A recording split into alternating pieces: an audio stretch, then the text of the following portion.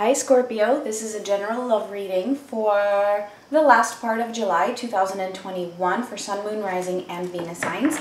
And because it is general, it's not going to be for everybody, but you can check out one of your other signs. And also the roles can be reversed because it is a general reading. If you'd like a personal reading, all that information is in the description box. So let's see what is going on with Scorpio for the last part of July. What is the overall energy? Okay, we have Ascending and we have Mute. I feel like this Mute card just keeps showing up for like so many zodiacs. So yeah, I feel like there's a lot of withdrawal, a lot of silence that has been going on just for the collective overall.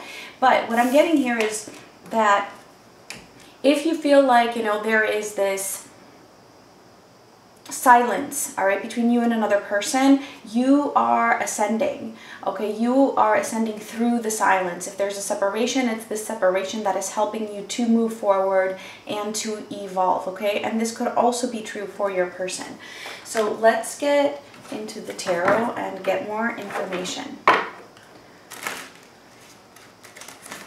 All right, so Scorpio, Sun, Moon, Rising, and Venus signs.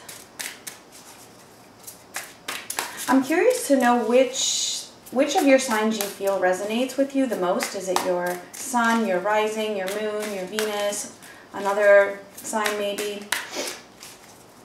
or another placement?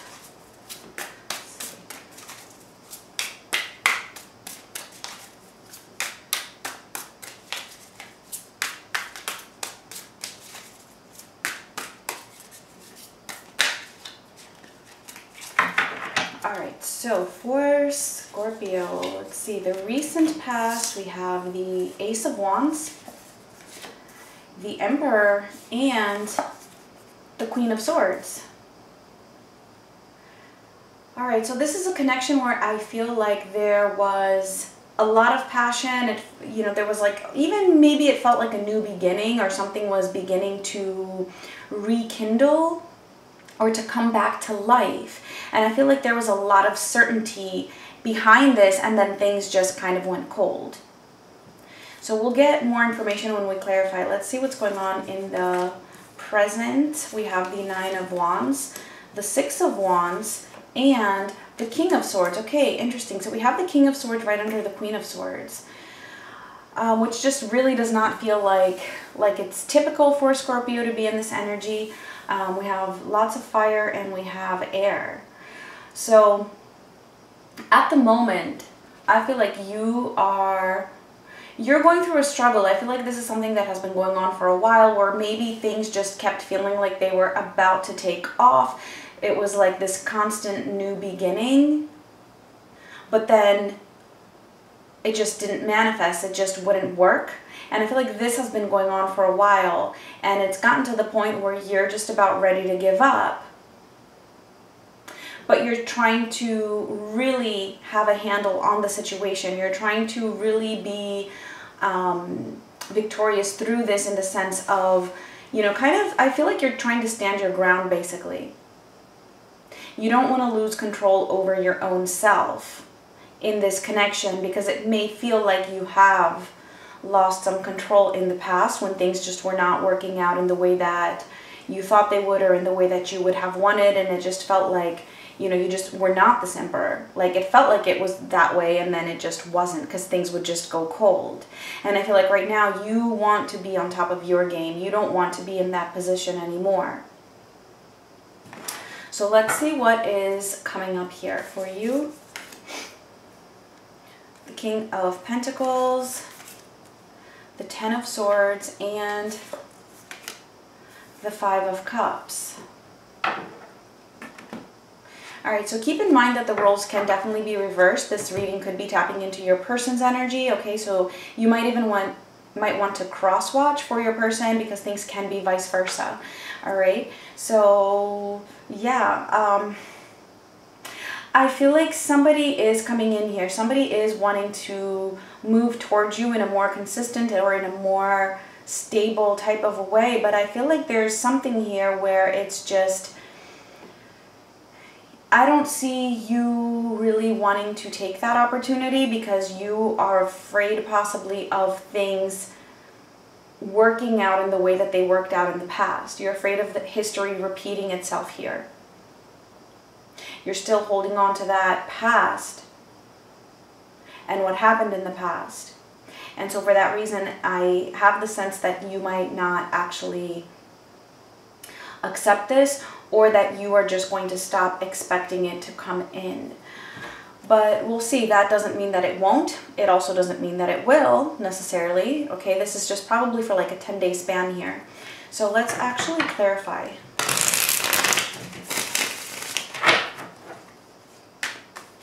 I feel like you're just very determined at the moment to kind of hold on to your pride. There might be a little bit of ego involved here, but I'm not seeing that as a negative aspect of your energy. I actually feel like it is a healthy part of your ego kind of playing out. Like just not allowing someone to take advantage of you or step all over you, or, you know, to be in and out of your life. So let's clarify that Ace of Wands in the recent past.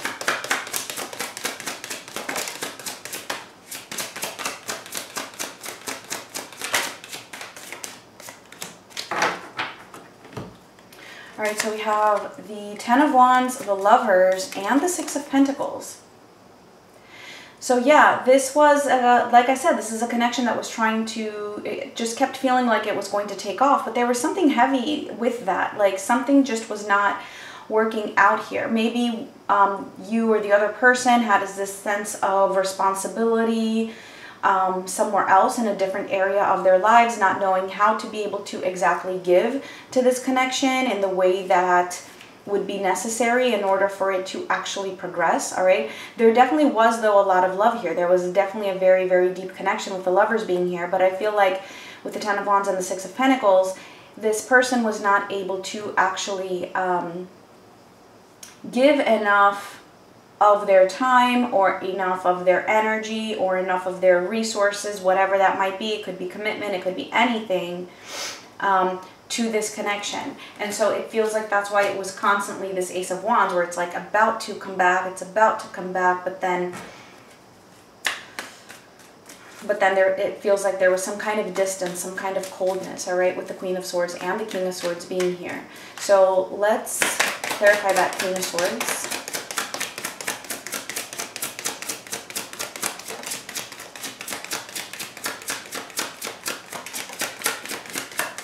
All right, we have, ooh, the Five of Swords and the Five of Pentacles clarifying the Queen of Swords. Yeah, see, so I knew that this Queen of Swords was not like this like positive part of this reading.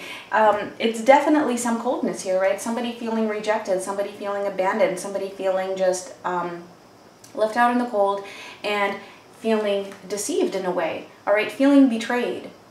And so that created the distance between the two of you.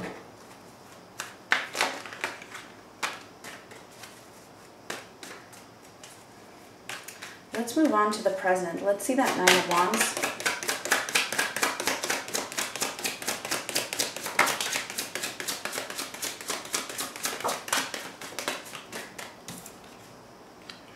All right, we have the Hierophant, the Six of Swords, and the Chariot. So yeah, it does feel like the actual commitment to this connection from somebody's part is what has been the challenge. Somebody has not been very consistent. Somebody may have been in and out. I see the Chariot and the Six of Swords, so it's like somebody's moving away from this and then somebody's moving towards this. And there's an issue here when it comes to the actual commitment, like being just in the traditional sense, like actually just staying here and making it work. This is what has been such a challenge. And also for you as well. This is something that you feel like, you know, you have been struggling with in this connection for a while. And it's like you're still kind of feeling that challenge. And I feel what's being challenging to you right now at the moment is actually trying to leave this in the past. Not expecting this Chariot to come in because it's impulsive and it comes and it goes. And so you're trying to leave that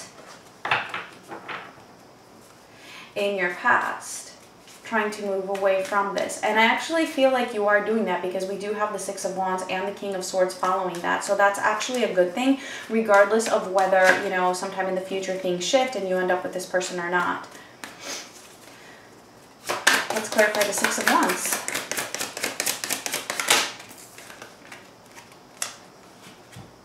Okay, we have the Devil, the King of Wands, and the Seven of Pentacles.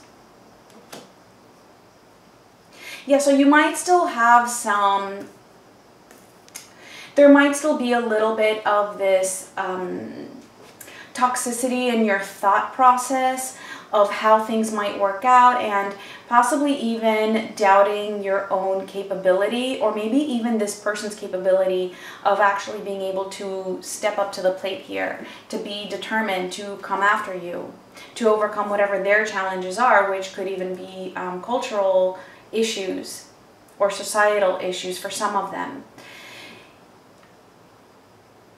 There's still a little bit of fear, I feel, attached to you, but it also feels like you are kind of coping with this in a very productive type of a way. I feel like there might be a little bit of overthinking concerning what might happen or what might come out of this, or how you're going to be in the future concerning this connection. But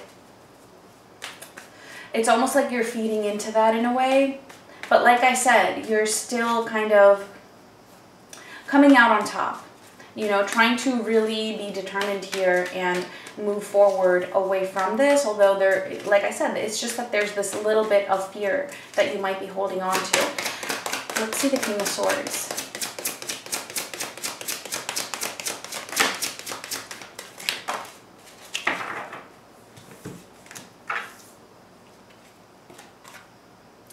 All right, we have the Magician, the Seven of Swords, and the Knight of Cups.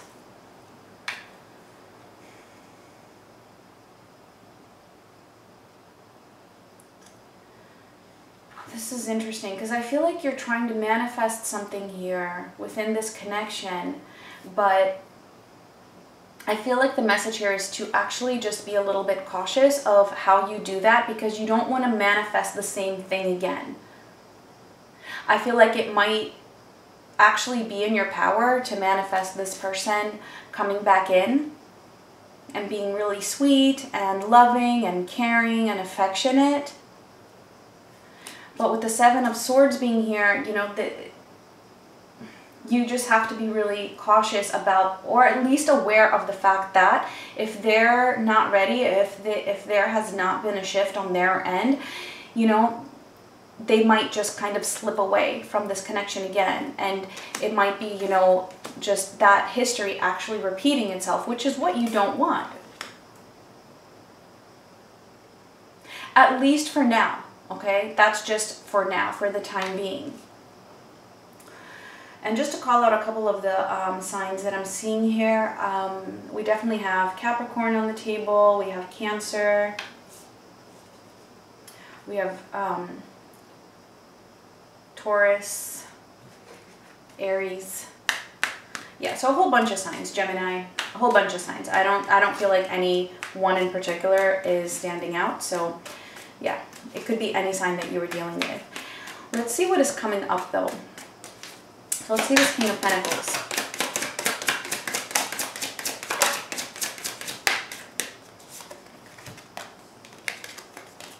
All right, we have the Eight of Wands and the Emperor showing up again. So yeah, there's definitely movement coming towards you from somebody here. All right, somebody that is going to feel, it's going to feel very confident, like they're very confident. It's going to look like they're taking control of over their lives, and maybe they are. Maybe they are. But it's interesting because we also have the Ten of Swords. So I feel like, you know, I almost feel like you are manifesting, you might be manifesting a repeat of the past. And your spirit teams right now are asking you to just be a little bit cautious of that. Be a little bit mindful. I mean, this person might, I'm not saying that their intentions are in the wrong place, because I don't see anything negative here exactly. I do see that this person wants to bring stability. So that is definitely in their intentions. But the question is, have they made that shift? Like truly from within, so that it can actually take form. Their, you know, like what actually happens needs to match what their intentions are. Having just the intentions, that's not enough. Let's clarify the Ten of Swords.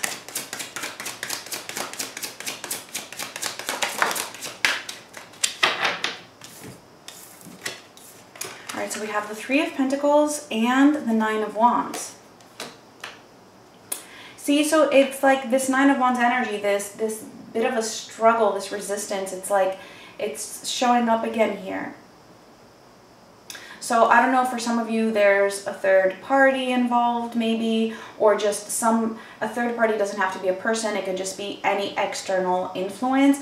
I feel like that energy is still kind of in the air. It's still here, coming up in the near future. All right, so I do feel like there's still going to be this essence of things feeling a little bit like a struggle when it comes to this person coming back in and presenting themselves as being very ready or just very confident. It's almost like giving you these signs like, yeah, you know, look, I'm here, you know, I'm this Knight of Cups, I'm very charming, I'm very affectionate, giving signs of commitment. But has there been a shift?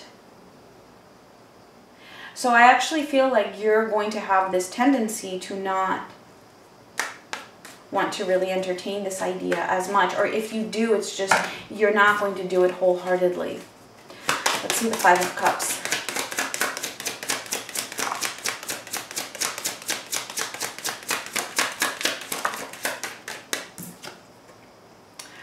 All right, we have the Star and we have the Ace of Swords. Yeah, so you don't want to go back to the past. I feel like, you know, depending on how you take this, like if you, I also have the Two of Cups flip over here in the beginning, just realized because it was turned the other way.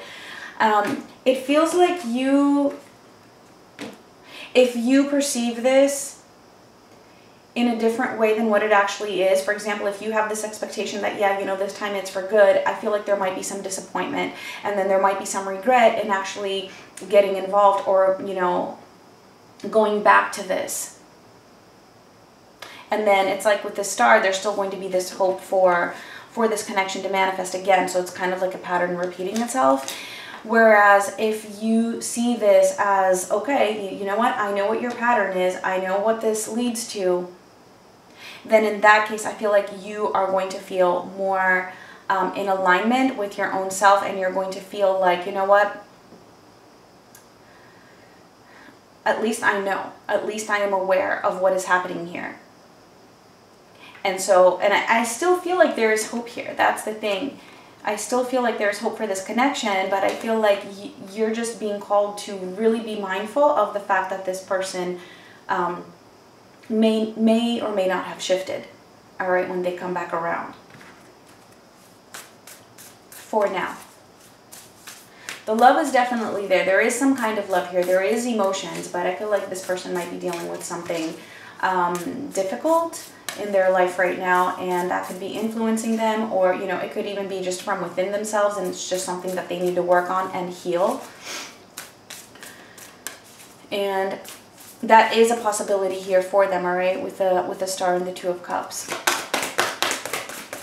right, so Scorpio, let's get your final oracle message if this resonated. And we have the Full Moon. Surrender to the divine. So that is the message for you, to just surrender to the divine. You know, don't have expectations. Allow the divine to just guide you and take you to where you need to go. Allow the divine to also give you the messages that you need to hear that are for your highest good. All right, and just follow your intuition. So Scorpio, those were the messages. I will talk to you guys soon. Much love.